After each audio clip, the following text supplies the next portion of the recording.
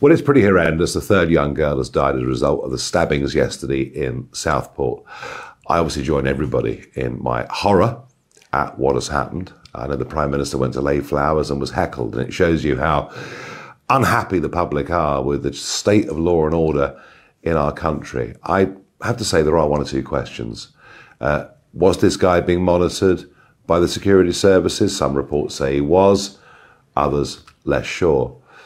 The police say it's a non-terror incident, just as they said the stabbing of an Army Lieutenant Colonel in uniform on the streets of Kent the other day was a non-terror incident. I just wonder whether the truth is being withheld from us. I don't know the answer to that, but I think it is a fair and legitimate question.